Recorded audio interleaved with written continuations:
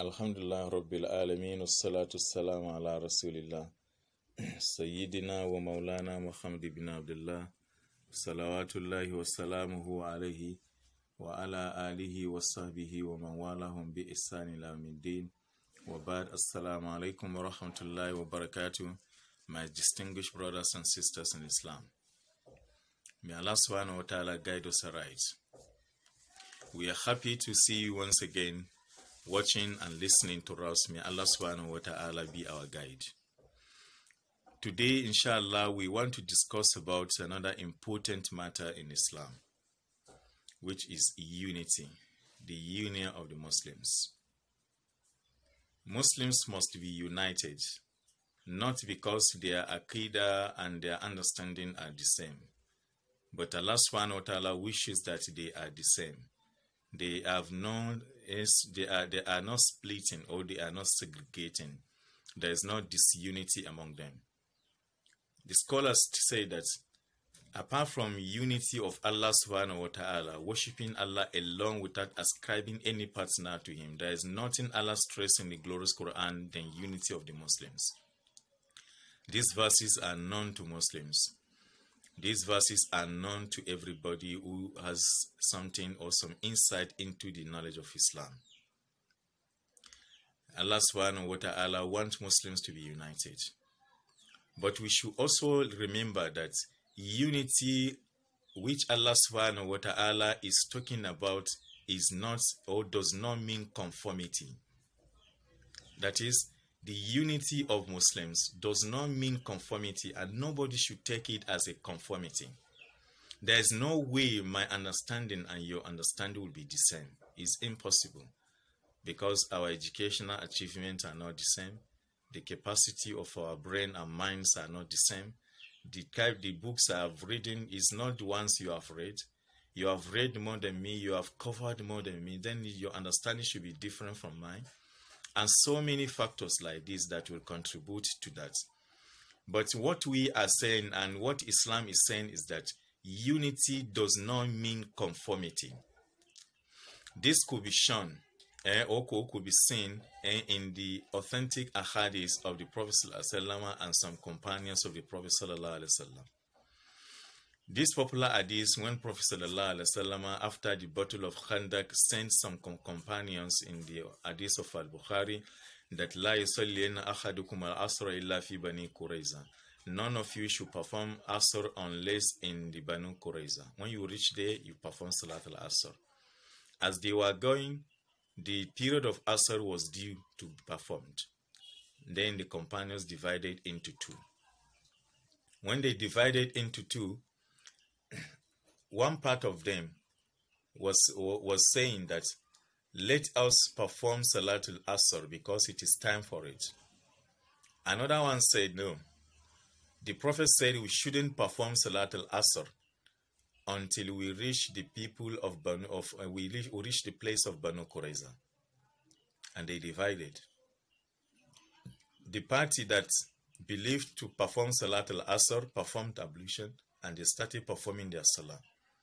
The one that I believe that what they understood from the statement of the Prophet ﷺ is that they shouldn't perform Salat al-Asr until they reached the place of Banu Qurayza, waited for them, they didn't perform salah. When they are finished, immediately they reached the place of Banu Qurayza, the other party performed Salat al-Asr, and the other one that have performed were watching, just waiting for them. This is the manifestation of unity we are talking about. Unity does not mean conformity. What does this mean? When they were coming on the road, the party that believed to perform Salat al-Asr was performing it, and the one that did not believe was watching.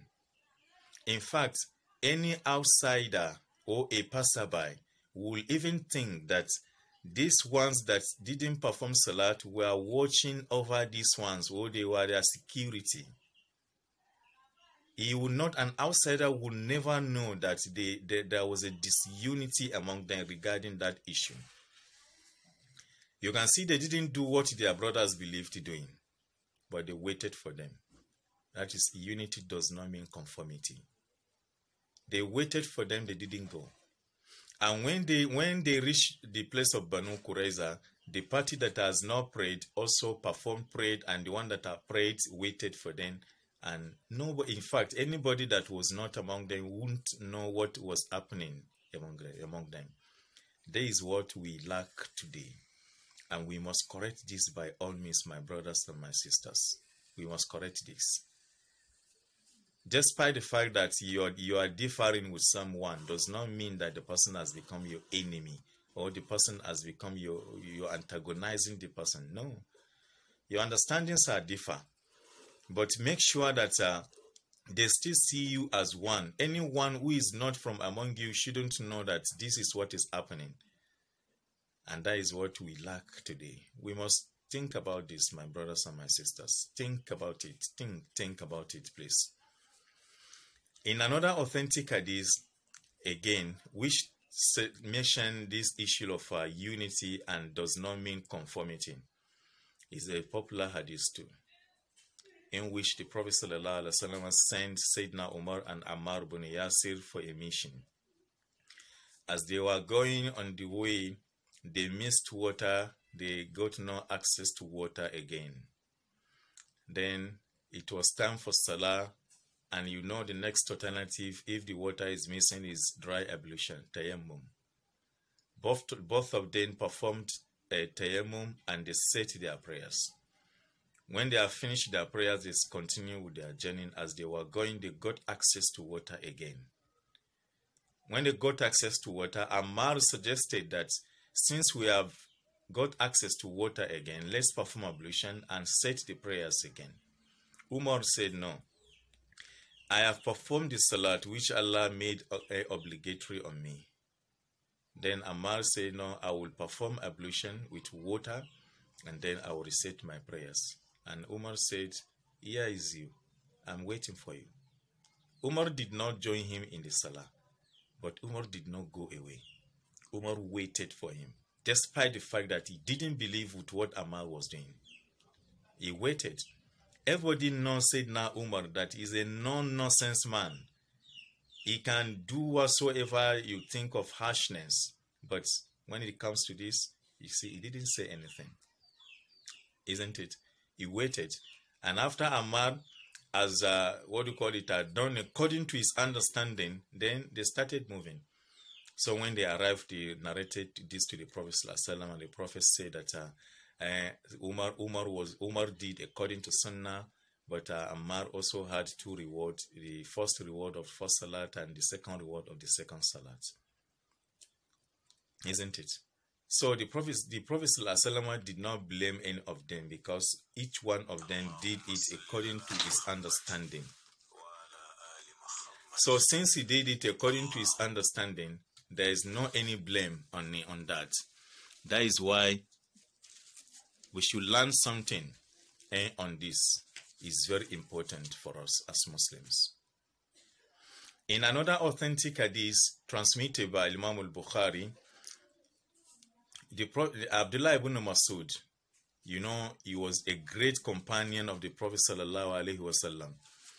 Ibn Masud was told one day during pilgrimage Hajj that Sayyidina Usman, when he became Khalifa after 2 years of his Khalifa, he started praying 4 rakats in Mina.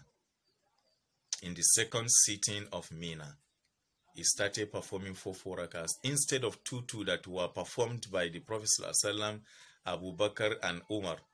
Usman started completing it 4. And Ibn Masud, being a great companion of the Prophet ﷺ, was consulted by some people that this is what Usman is doing. Why don't we be contrary to him? Let's take a contrary view. Let's go with that of the Prophet Umar Abu Bakr. And Ibn Masud told them that no, let's follow Usman. Al-Khilafu Sharrun. And disunity is bad. Is a shar, is an evil thing. Don't do it. Let's follow it. So he united with Uthman ibn Affan and the remaining companions, despite the fact that what he was doing did not go down to him. He didn't believe doing it. He didn't believe that such things should be done. But when he was asked that they should do contrary, he said no. It's not good at all. It's not good. So when we say unity, Islam is not saying that you should do according to your brother or you should do exactly what your brother is doing. No. But let you be seen as one, just as Ibn Masud did, Umar, and other people we have narrated, and even the ones that we cannot narrate. So please take note of this. Another hadith is the issue of Sayyidina Ali. When Ali ibn Abi Talib, may Allah subhanahu wa ta'ala have mercy on him, burnt Abdullah ibn Sabai al-Yamani, al-Yahudi, al-Shi'i, al-Khabith. When he burnt him because he said that Ali was Allah. And some people who believed that with him. Ali warned them several times that they should desist from that session, but they didn't. So one day, Ali ibn Abi Talib asked that a fire should be flamed, and then he burnt them. As Ali said himself, that فَلَمَّا رَأَيْتُ أَمْرًا مُنَكِّرًا حَجَّجْتُ نَارًا وَدَعَوْتُ كَمْبَرًا. When I see that the situation is so bad to that extent that, and they say that I am the Allah, I am the Lord now. Then حَجَّجْتُ نَارًا وَدَعَوْتُ كَمْبَرًا. I called my servant called Kambar. I called him to gather flame, what we call firewood, and put flame on it. And when it started burning, he burnt them all. When Ibn Abbas heard about this, Ibn Abbas said that my brother committed a mistake. Allah subhanahu, the Prophet ﷺ said that no one should punish with what Allah subhanahu wa ta'ala used to punish. But with all these mistakes that Ali ibn Abi Talib committed, when contrary to the assertion of the Prophet Muhammad ﷺ, Ibn Abbas did not go against him. He didn't disunite from him. We should take note of this. Then the unity we are talking about, the unity we are discussing, is not restricted to the Muslims alone.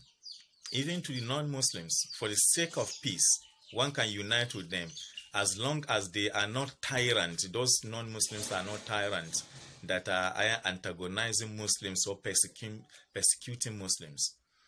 You could believe me that when the Prophet ﷺ arrived to Medina, when he migrated to Medina, he met Jews, he met some little Christians, he met some other people in the Medina, and he sat down with them, and they drafted what is later known in the history of Islam as the Dusturul Medina, the Constitution of Medina, or the Peace Treaty of Medina, or Charter of Medina, as some people may call it.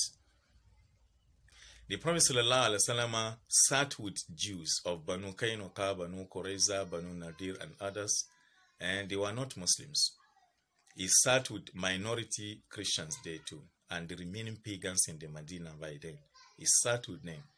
What is the essence of this sitting? So that they draft a document that will guide them, that will let peace to reign. Unity among everybody is very important. Even if they are not Muslims, you must get their minds so that meaningful things or meaningful achievement will be gotten out of our society. So unity is not about doing what other person is doing. No. Unity is about seeing us as one, unless you remain as one united ummah. Not doing what your brother is doing. Your understandings are not the same. May Allah subhanahu wa ta'ala forgive all our mistakes. And may Allah the Almighty put our things aright. May Allah protect us.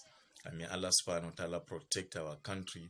May Allah protect Muslims and elevate Muslims from all form of persecutions and calamities that we are facing today.